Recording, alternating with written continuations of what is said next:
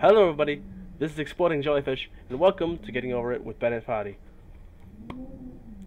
I have not seen most of this game. I saw the anger bits of Markiplier playing it, but I haven't seen the end, and I haven't experienced this game. I played Sexy Hiking, and I got past the first level.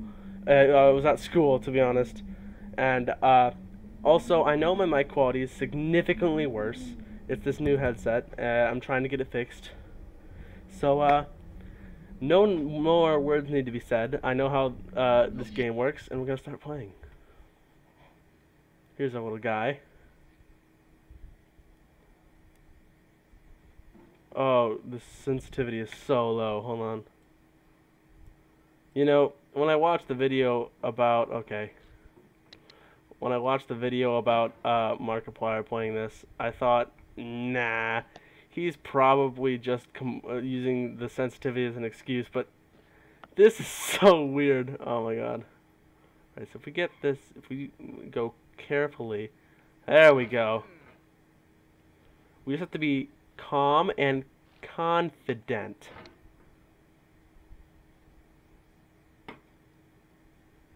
Alright, very slowly.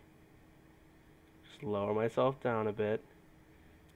There we go. There's no feeling more intense than starting over. If you deleted your homework the day before it was due, as I have, or if you left your wallet at home and you have to go back after spending an hour in the commute. If you won some money at the casino and then put all your winnings on red but it came up black. If you got your best shirt dry cleaned before a wedding and then immediately dropped food on it. If you won an argument with a friend and then later discovered that they just returned to darn.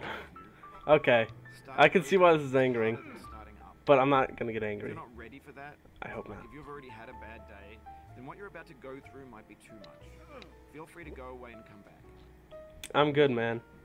I went through 10 straight failures of I went through 10 Thanks straight. for coming with me on this trip. I'll understand if you have to take a break at any point. Yeah. Just find a safe place to stop and quit the game. Don't worry, I'll save your progress always. Even your mistakes. Yeah, I know. But I downloaded Fortnite today, and I've had 10 straight failures with me and my friends, and I can't get. You know what? I'm just gonna skip forward until I get past this part. I'll do it eventually. Bye.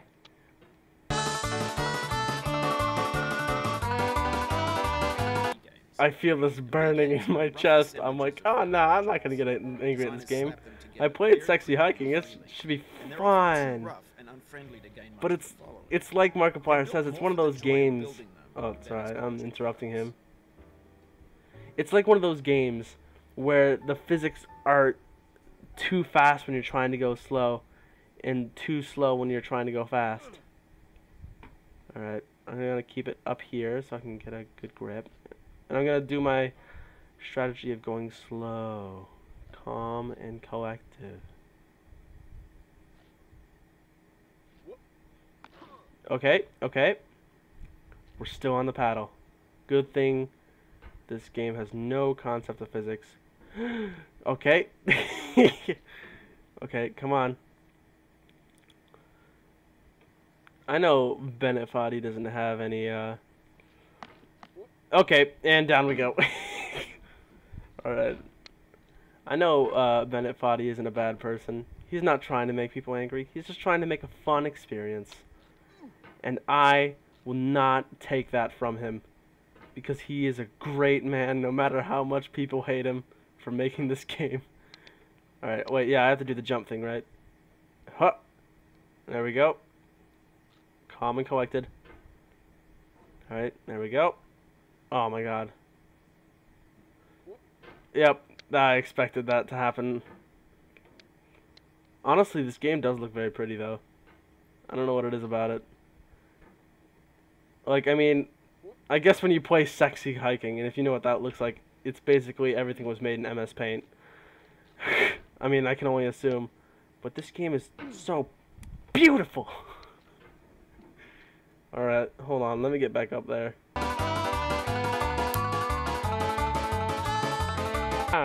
Yeah, whoa, what's happening? Getting better at this game? What are you? I don't know. What's happening? Alright, let's swing. Okay. I'm actually trying to do something here. You have to go backwards to go forwards. Like that. Alright, then we have to use this to swing up. Sexy hiking is the perfect embodiment of a B game. A B game? It's built almost entirely out of found and recycled parts. And it's one of the most unusual and unfriendly games of its time. Mm-hmm. In it, your task is simply to drag yourself up a mountain with a hammer. Yeah. That act of climbing, in the digital world or in real life, has certain essential properties that give the game its flavor. No amount of forward progress is guaranteed. Some cliffs are too sheer or too slippery. And the player is constantly, unremittingly in danger of falling and losing everything. Well, I mean, in that game there are checkpoints, though. You must remember, Mr. Bennett. Or Mr. Foddy, sorry. Mr. Bennett. It's like how teachers would say, instead of like your last name, like saying Mr. Would-be, they're like, Mr. Corbin. I'm like, that's not my last name. I don't fucking care. Alright, okay. Gonna go back up here and lay myself down like the pretty boy that I am. Sorry about that. It's alright, man. I believe in myself. Oh, it happened again. Mm-hmm. Keep on trying. Don't let it get to you.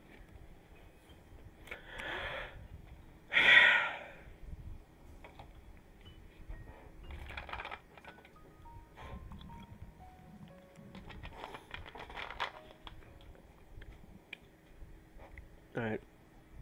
Thanks for the jazz, the smooth music.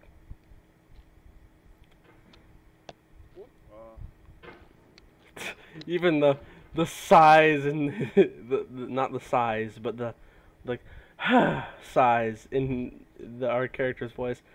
I don't know what to call him. Does he have a name? Until I find out, I'm just gonna call him. I'm just gonna call him Bennett because it feels like it fits because the maker is Bennett Foddy. I will not get angry at this game because I respect Bennett because he makes good games. It is very creative and smart of him to create this game.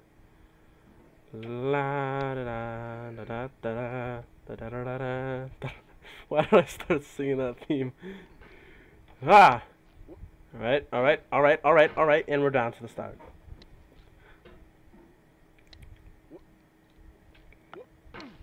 Ouch. You know, I didn't expect this to be this difficult. I mean, sexy hiking was definitely easier. Now I understand Jacksepticeye's title when he said, getting over it, easy mode. You know, usually, a lot of comments in like Markiplier's video, like, come on, Mark, it looks so easy. It's not. it really isn't. And sorry if you can't understand like a word I'm saying. I don't know what it is with this headset. Yep. Yeah, is right. Right. So let's lift ourselves right here. Perfect. Reach around.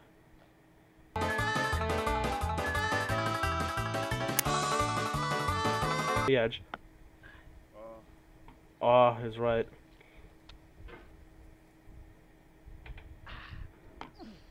Alright. Just be very careful. Slowly lower ourselves down. There we go. Wrong way. Hup. Alright, there we are. Hup. Okay, it's okay, Bennett. It's okay. We're not okay. I think I'm starting to understand this more. I'm not gonna say I'm starting to get it because I'm most likely I'm not. All right, here we go. Do the same plan,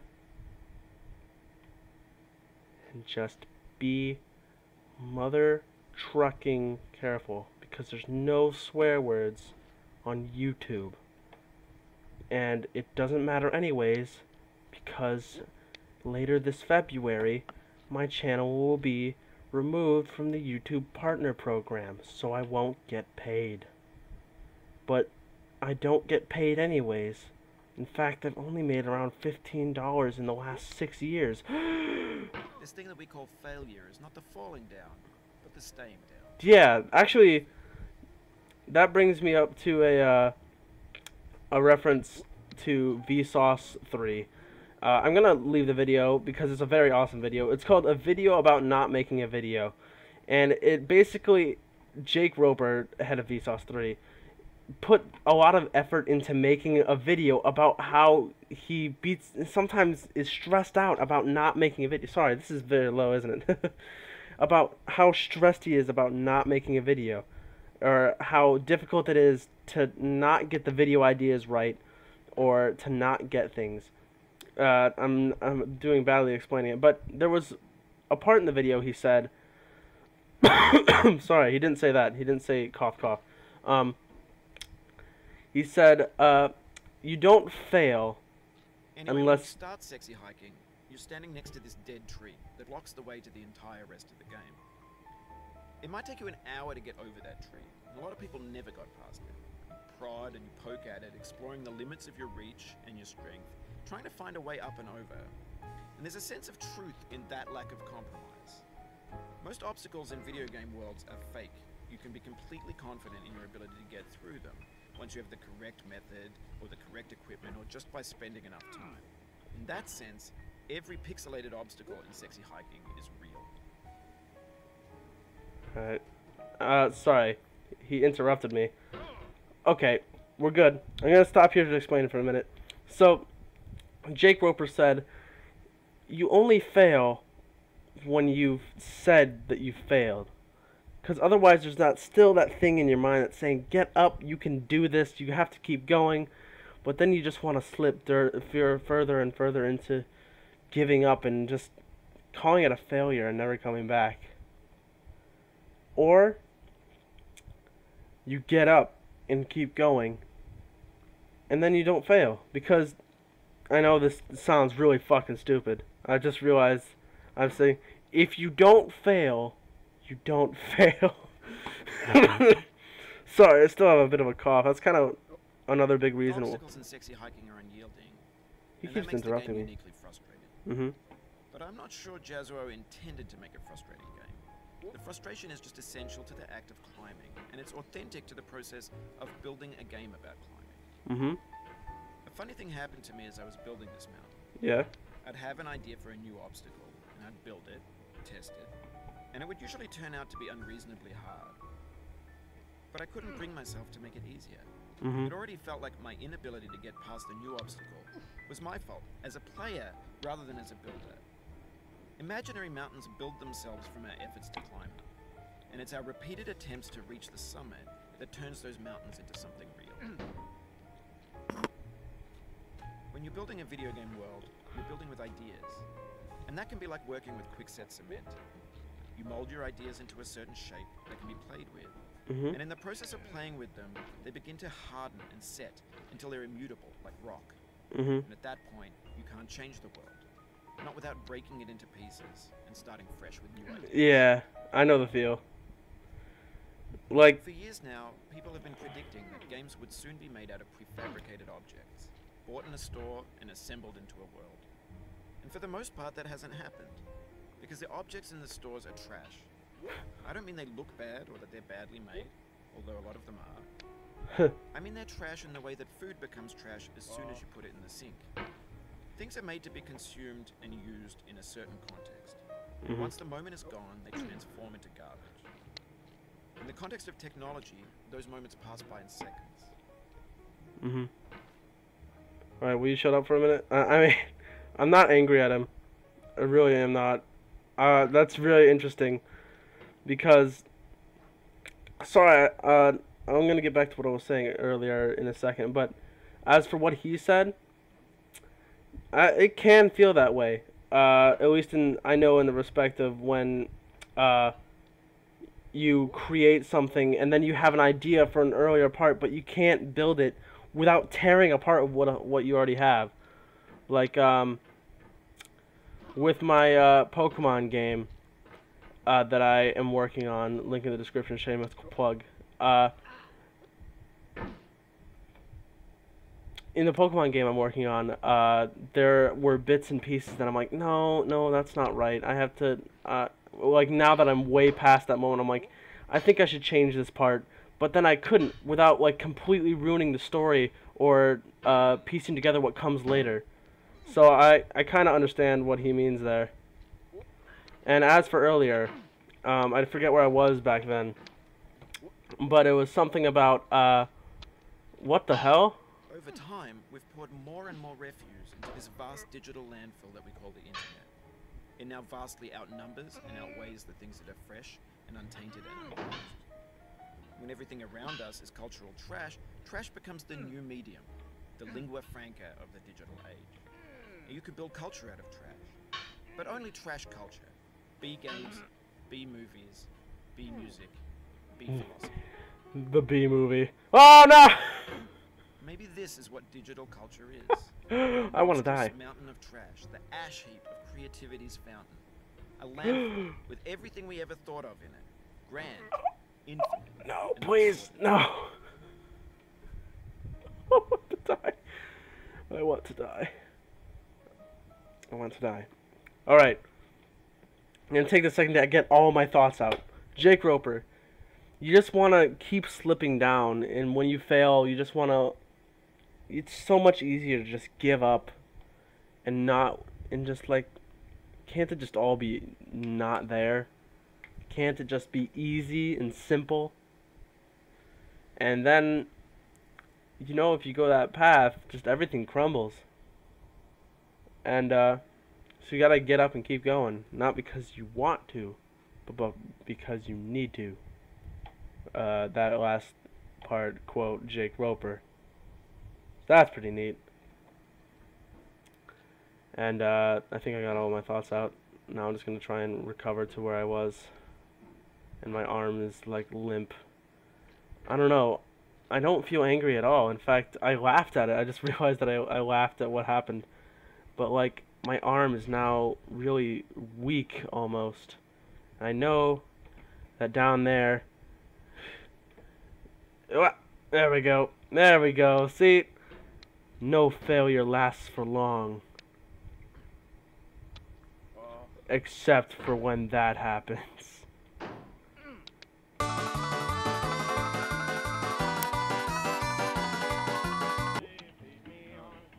Alright, we're just gonna end it here. Thanks, guys, for watching. Part 1, maybe, of Getting Over It with Bennett Foddy. And my boy Bennett here. His name's Bennett, and the creator is also Bennett Foddy. So, that was fun. To be honest, I'm having fun with this, but I'm feeling this weird energy flowing through my arms. And I'd say it's anger, but I don't know, it kind of just feels like a weakness, like... But we're gonna get back to this, alright? So, I'm actually excited to play this. But my friends want me to play some Overwatch. So, bye!